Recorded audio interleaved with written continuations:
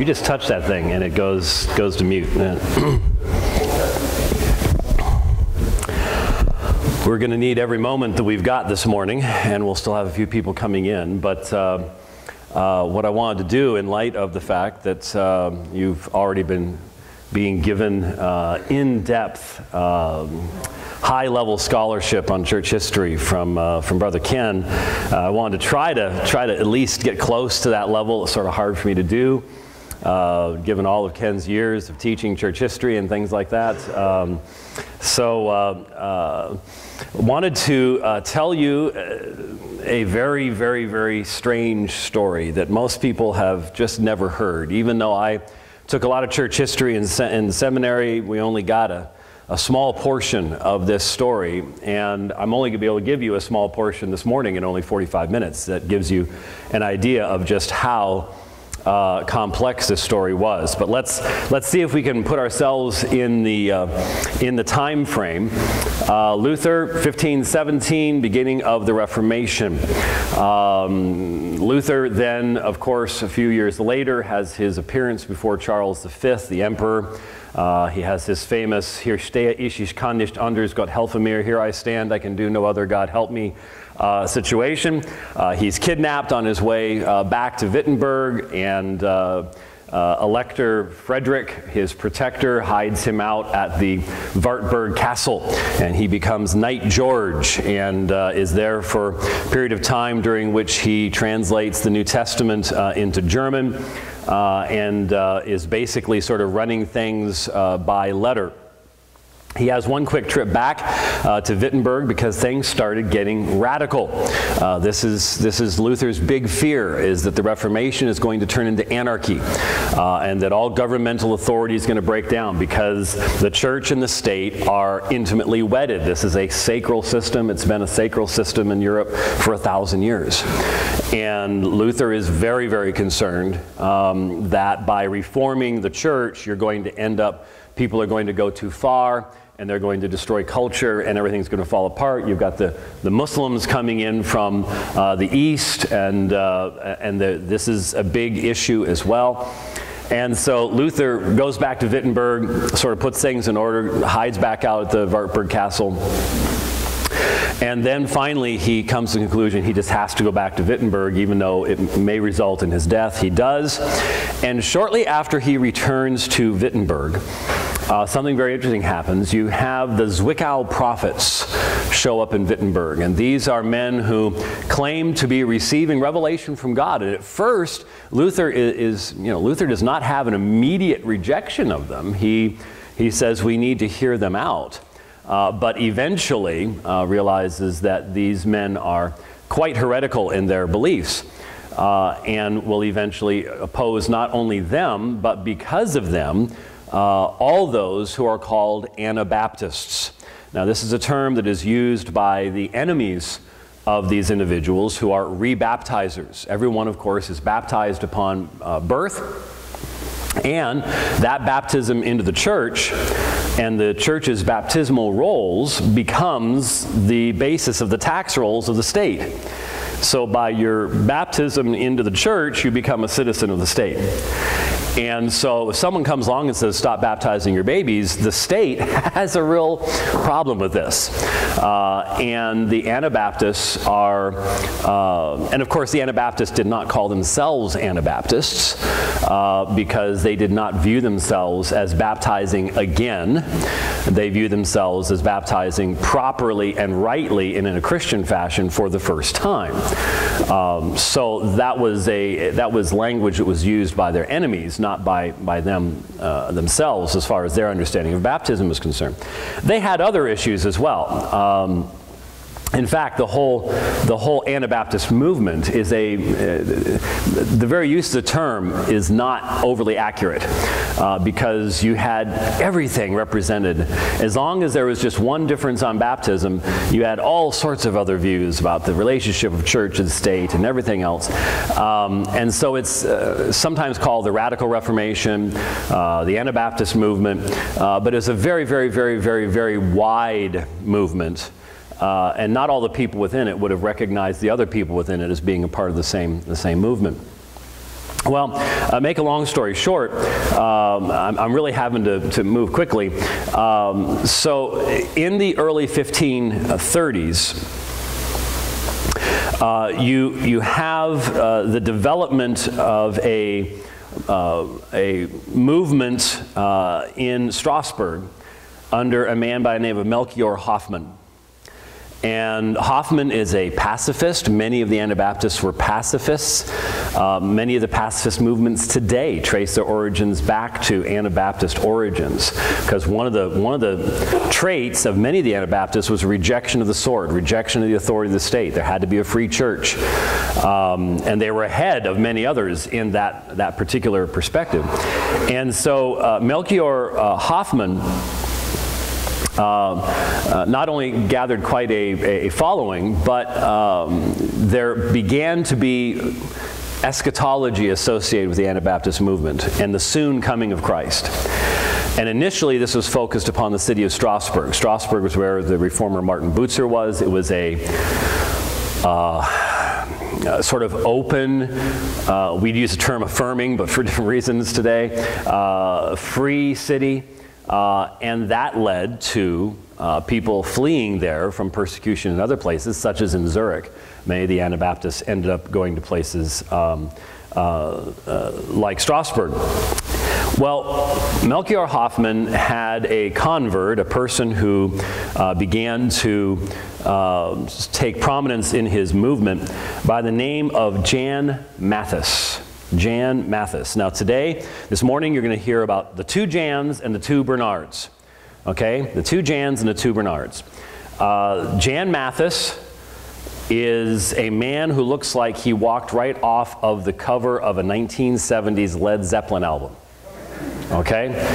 We're talking long black robe, long beard, put a guitar in his hand, you could not tell the difference. We're talking a tall, gaunt, I mean, if you want to talk about a weird-looking prophet guy, Jan Mathis would be your weird-looking prophet guy, all right?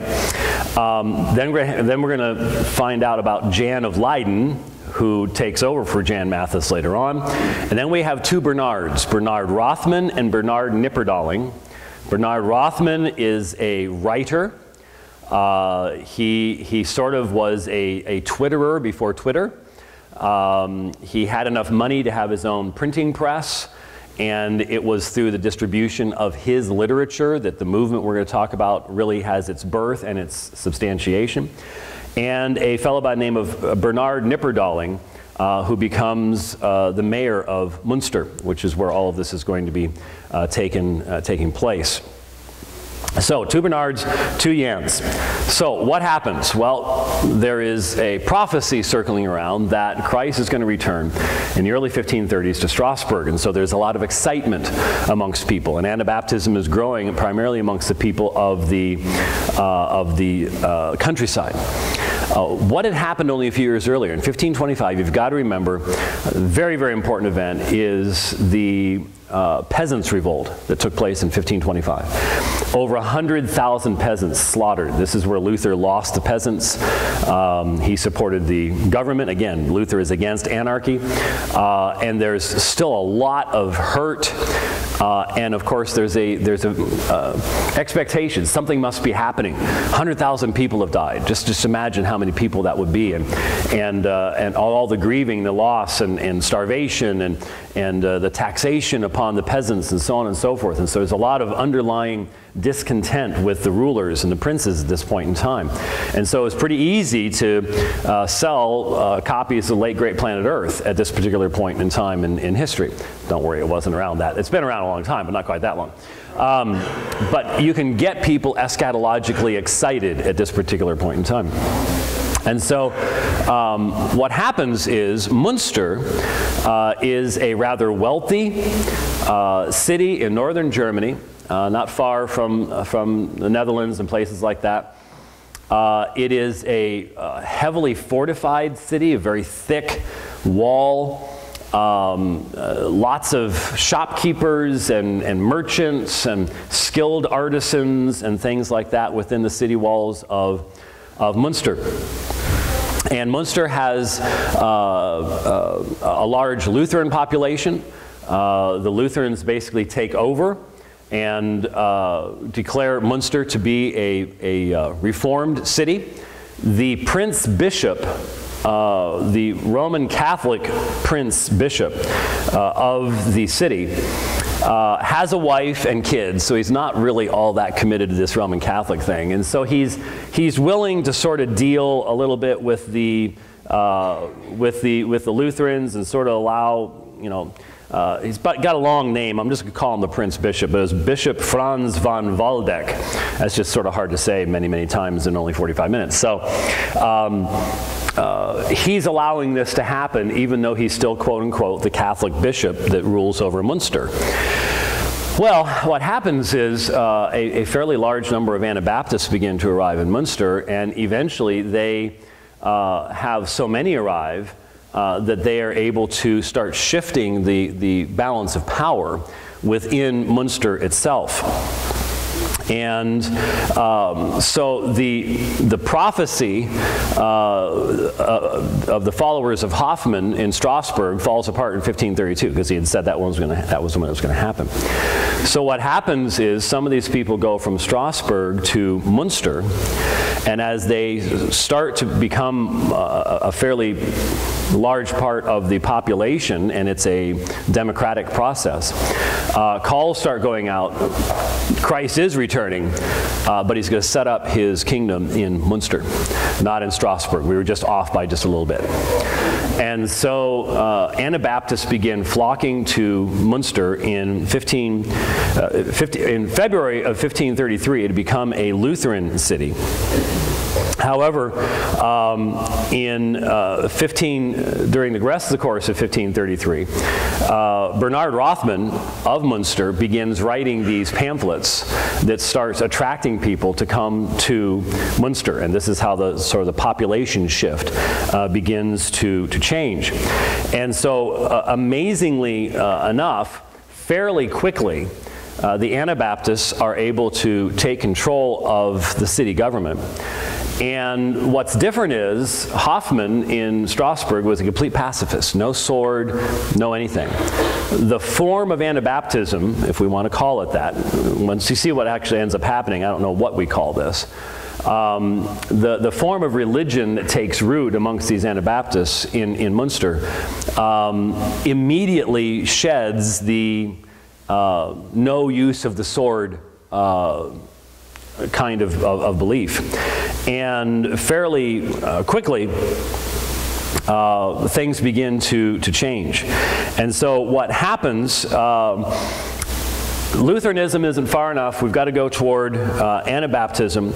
And so eventually the Anabaptists take over. Knipperdoling becomes the mayor of Munster after he kicks the Lutherans out.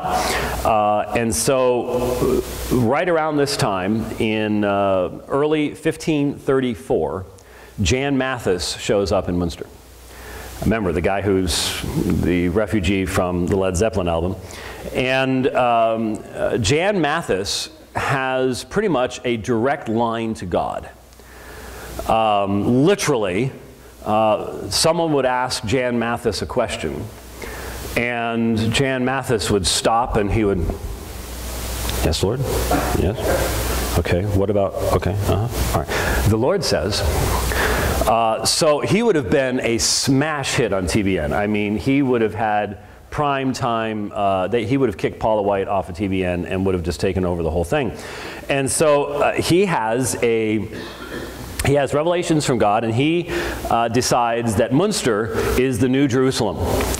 And so everybody that had been thinking about going to Strasbourg or had gone to Strasbourg or something like that, Jan Mathis is now telling everyone Munster is the place. And Bernard Rothman is writing up, he's a very good writer, he's writing up these pamphlets, and he's railing against Roman Catholicism and against the sacraments, all the rest of the stuff. But then he's adding in these Anabaptist things and calling people to come to Munster. And so in a short period of time, Mathis is only in Munster for literally a matter of weeks before he basically takes over, and around early January 1534, they decide that if you're going to be in the city, you need to be an Anabaptist. If this is going to be the New Jerusalem, then everybody needs to be a true follower of Jesus. And the Catholics obviously are not, and now the Lutherans are not either, even though they had been their allies at first. And so on one day, over 1,000 adults were rebaptized in Munster in January of 1534. And so in early February of 1534, Jan Mathis, along with a young man who had some military experience but was basically an actor. He acted in plays and things like that, a very strikingly handsome young man by the name of Jan of Leiden. Jan becomes sort of the second in command under Jan Mathis here in the developing story at Munster. And so the pressure is becoming more and more strong on the remaining Catholics and Lutherans in Munster. They call on the Prince Bishop, hey, protect our rights. This isn't how we do things here. You said we would all be free to do what we wanted to do. Of course, the Prince Bishop sends letters and stuff like that. But what ends up happening is at the end of February, on a bitterly cold day, and they can have bitterly cold days in Munster, Germany, Jan Mathis expels everyone but true believers. You had a choice. You either be baptized and become an Anabaptist, or you leave. And you leave, you're only allowed to take so much stuff with you. You can't take a bunch of carts with all your riches and your clothes and everything, because there's some fairly wealthy people in Munster. He expels all but the true believers on this bitterly cold day in February of 1534. So as a result, the Prince Bishop besieges the city. He gets his soldiers and he encircles Munster and he sets up a siege of the city. And so this begins in February of 1534, and it's going to last into 1535. So it's going to last for a lengthy period of time. Now, what takes place over the next few weeks is just amazing. I'm not making any of this up. You can verify it. I was just looking, unfortunately, in the volumes that Nick Needham has. I was just looking. You actually have two sets of that in the library back there. He doesn't go into Munster. He doesn't go into the Anabaptists. But you can get a book called Taylor King that will give you this whole story in rather full detail. What happens is the climate of fear and control starts to build fairly quickly within the walls of the city. Jan Mathis has to have absolute control. Mathis and Leiden over the next couple of months will set up, in essence, a communist system. Everyone is to turn in all of their property, all of their gold, all of their clothing. A common store is to be set up, and anything that you need as far as food, clothing will be, everybody gets it all from the same place. So everyone's supposed to be equal. And Jan Mathis, of course, now all of a sudden the shopkeepers are having to learn how to do guard duty because you got the Prince Bishop's forces out there. They're expecting to be attacked at any time, and so you're having to put everybody into military order. And the women are taught how to repair breaches in the walls and how to boil stuff and pour it over on soldiers over the walls and all of this kind of stuff. It becomes a communist military camp, in essence. What's interesting is their primary scriptural text is the Old Testament. There was very little reference to the New Testament at all in Munster during this time period. They took as their guidance Old Testament stories of the various sieges and warfare and eventually some other things, all taken primarily from the Old Testament, very little from the New Testament. Early on, there is a blacksmith by the name of Herbert Rusher who thought he was amongst friends. He's on guard duty only a few weeks after Jan Mathis has sort of taken over as prophet of the city. And he's not happy about what's going on. And he says some negative things concerning this new Jan Mathis prophet guy. rather derogatory statements. Well, some people report him. He thought everybody around him was his friend, but this idea of fear and control is already taking place. And so he is bound and brought before Jan Mathis in the city square, and the city gathers around. And Jan Mathis begins to preach about the need for everyone to believe the same thing and to follow God's prophet and so on and so forth. And it becomes clear pretty quickly that he's talking about executing the blacksmith. And so people in the congregation are like, well, wait a minute, we have laws, and there has to be trial, and there has to, there's all sorts of stuff that has to happen here. And some men come forward. Jan Mathis has them arrested and dragged off to jail. And so here's the blacksmith bound on his knees in front of Jan Mathis. The stories differ, but some people say Jan Mathis did. Some said it was Jan of Leyden that stepped up to do it. But eventually, someone takes one of those long pikes, one of the two of them, and stabs him in the back. Well, you would think that would be enough for most of us, but blacksmiths are very hardy people. And so he is laying there on the ground, moaning and screaming, but he's not dead. He wasn't killed. And so Jan of Leyden takes someone's pistol, they're the one-shot black powder type pistols, and shoots him point blank in the head. He still doesn't die. He is picked up and carried off to his home, dies 8 days later. Now the whole city has seen this. And so this is the establishment of the fear culture, and you must follow the prophet, and whatever the prophet says, you must do. Well, Easter comes along, and at a wedding, shortly before, right before Easter, at a wedding, Jan Mathis falls into he would fall into these sort of very similar to the descriptions of Muhammad when he would receive the surahs of the Quran, into this fit. And he's gone, and everybody's like, a revelation's coming, something's going to happen. And when he comes to, he's going, yes, Father, your will be done, yes, Father. And he gets up and he smiles and he kisses everybody goodbye. And so Jan of Leyden and the other leaders, secondary leaders, they try to talk to him, find out what's going on. Basically what happens is Jan Mathis reveals that God has told him to take, the numbers differ, but let's say about a dozen men, and to ride out, and he will, with a dozen men, destroy the Prince Bishop's army. Just 12 men. They will destroy the Prince Bishop's army by the power of God.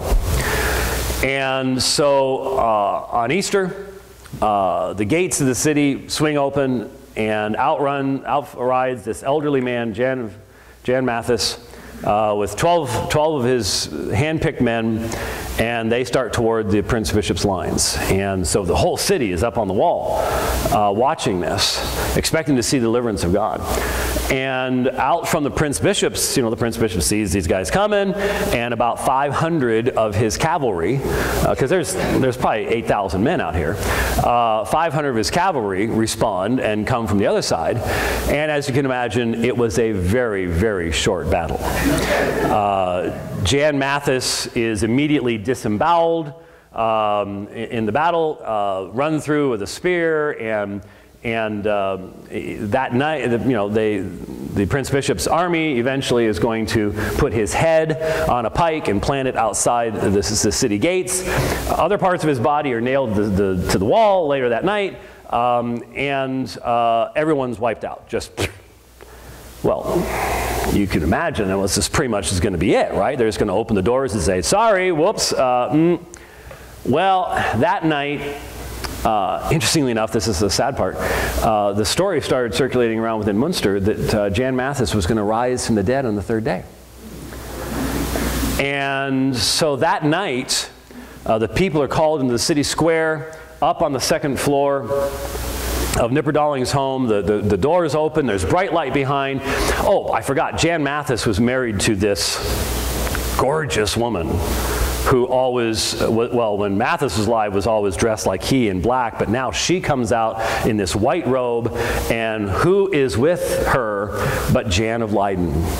And Jan starts off by saying, talking about Jan Mathis, who was a prophet of God. However, he deserved what he got.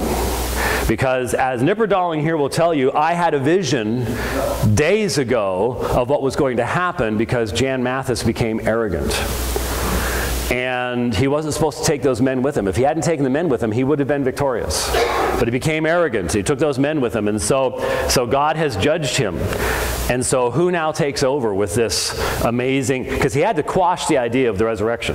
So Jan Mathis has been judged. And now Jan of Leyden is taking his place and is in control of what's going on. Shortly after this, the Prince Bishop tries to take the city.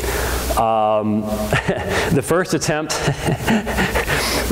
they're getting ready to go. They've got these big guns that have been brought in called the Devil and the Devil's Mother. And these big cannons, and they'd fire at the walls, but the women in Munster had become expert at filling the walls back up with dirt and mud and excrement and all sorts of stuff like that.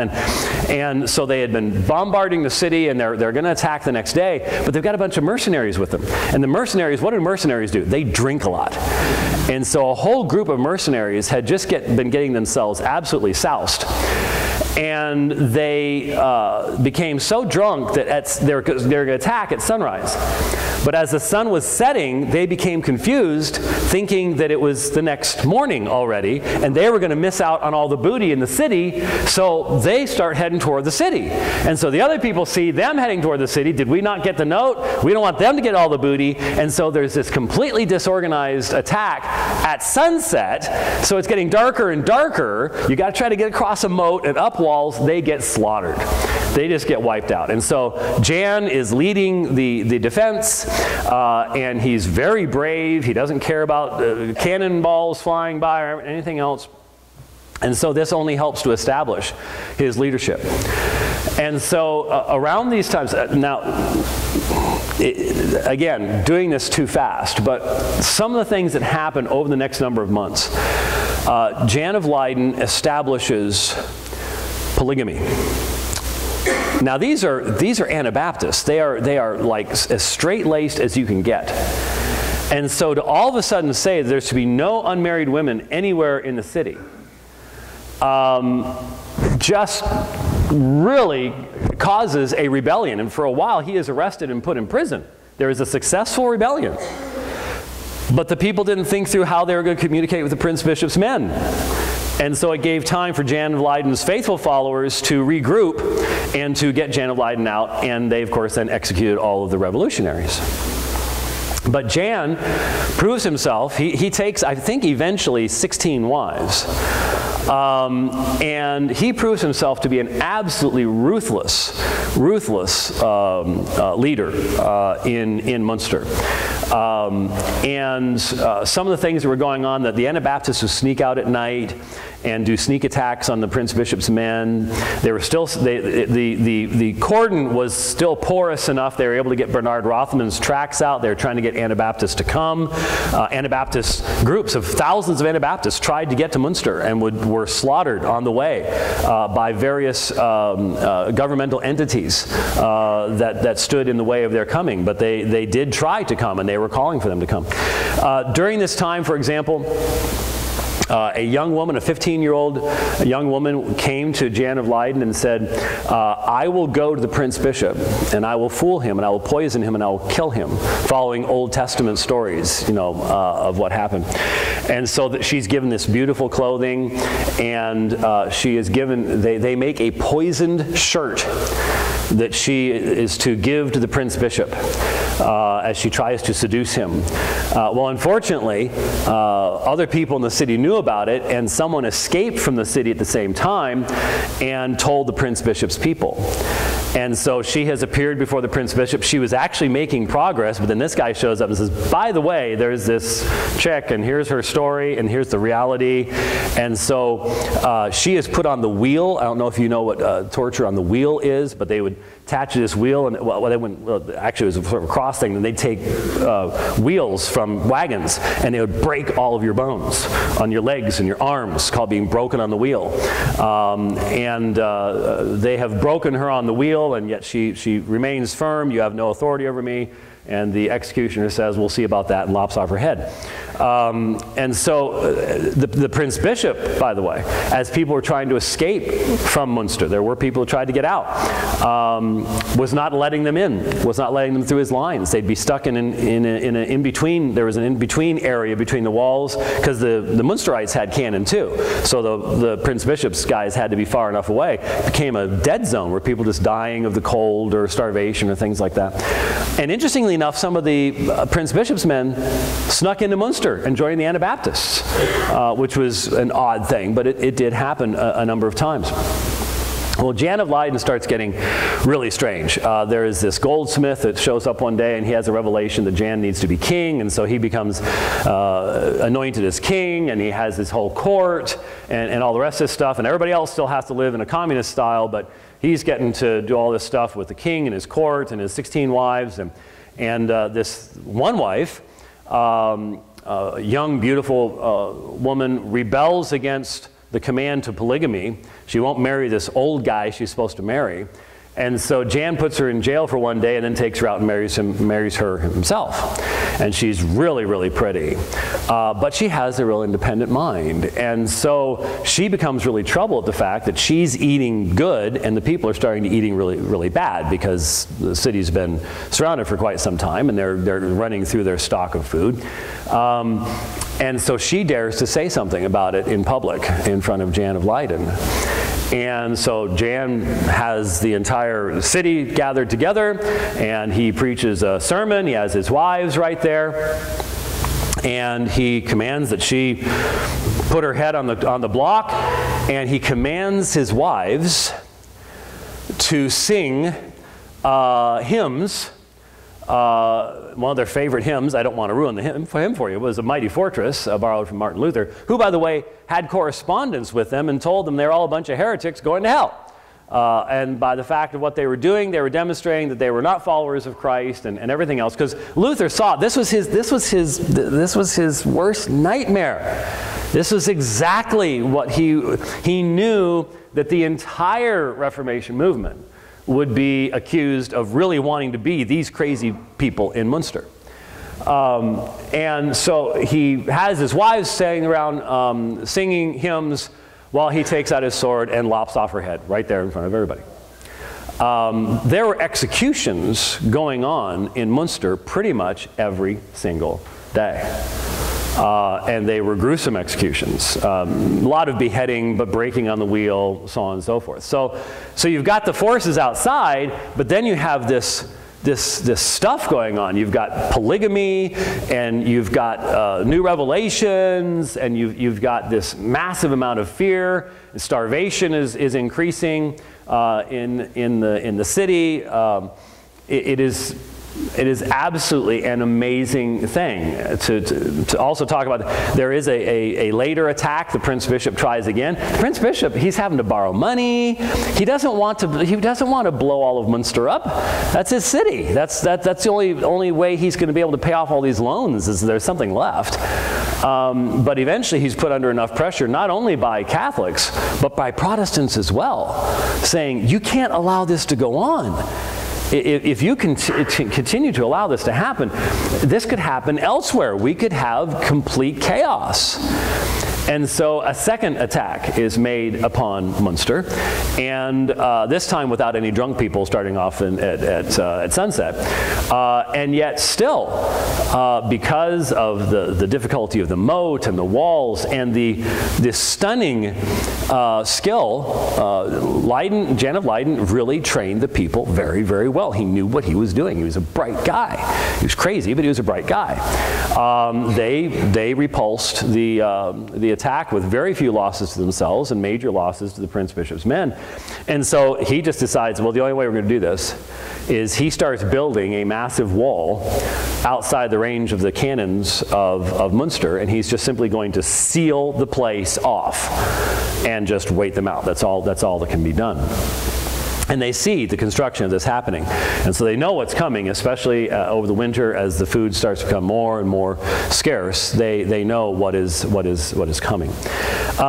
So again, with only the few minutes that we have left, in June of 1535, things are in bad shape, but they're still resisting. They're still holding on. How? I can't even begin to imagine. I mean, think about what it was like. Almost daily executions. The population has gone down a great deal. Even in the final battle, the women of Munster, weakened with starvation, are going to fight against the Prince Bishops. Instead of seeing them as saviors, they're going to fight. Everybody will. It's stunning.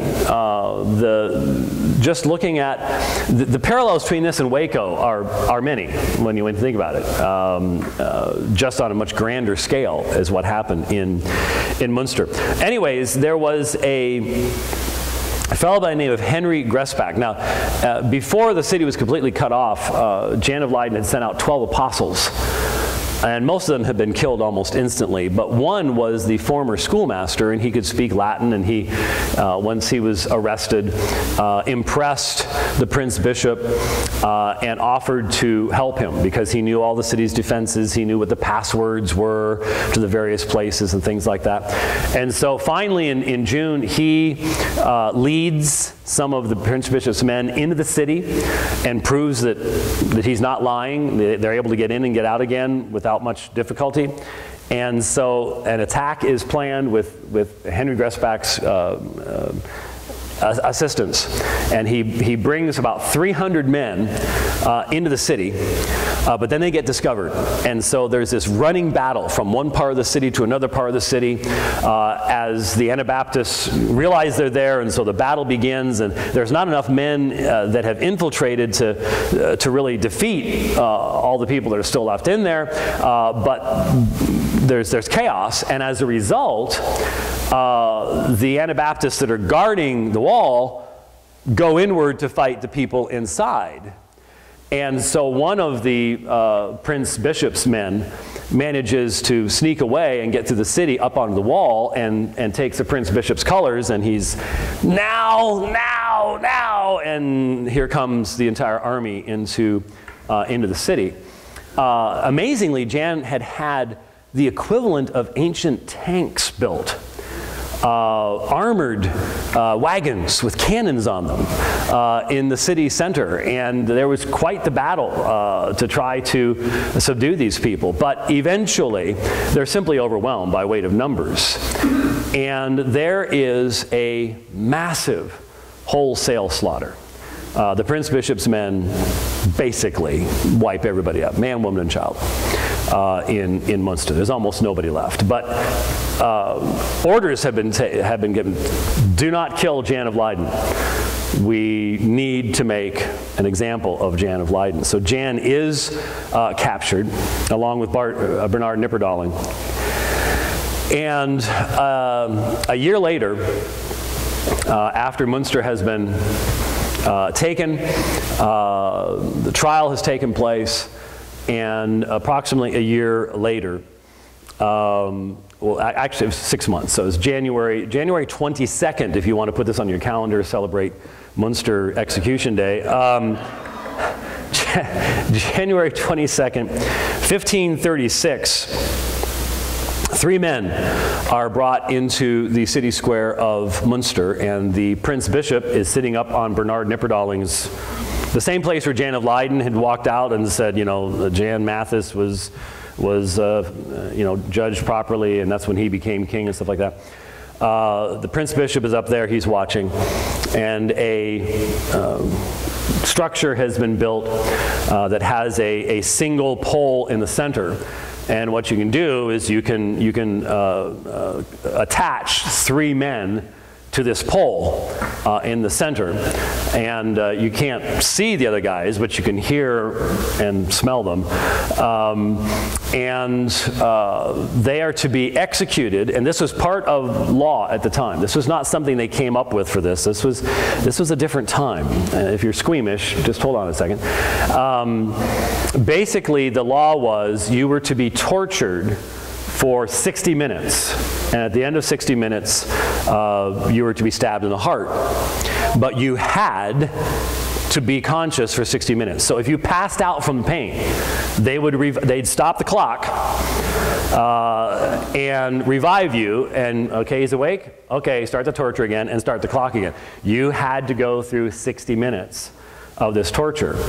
And the torture basically was they had a you know,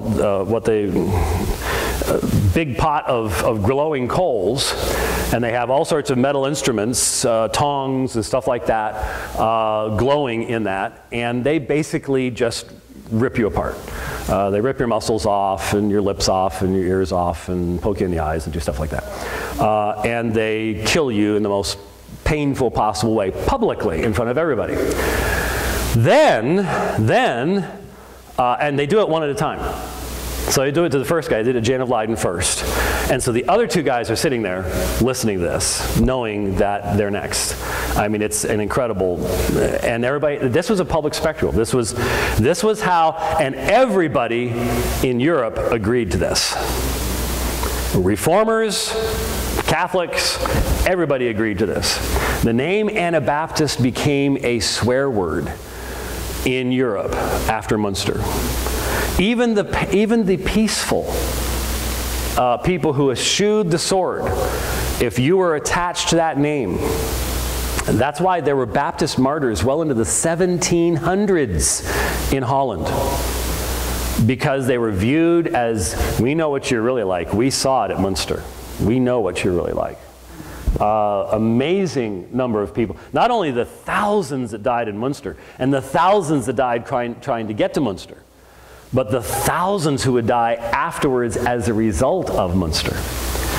Now, if you want to know how deeply this got into the psyche, once they were dead, the Prince Bishop had 3 extremely sturdy cages built and put their corpses in these cages and hung them on the side of St. Lambert's Cathedral spire in the center of Munster, where those bodies hung there, putrefying and dropping pieces of flesh on people for the next 50 years. Then they took the cages down, took the bones out, and put the cages back up. Now, during World War II, that spire was hit by a bomb, an Allied bomb. 2 of the 3 cages fell down. They repaired them when they repaired the spire.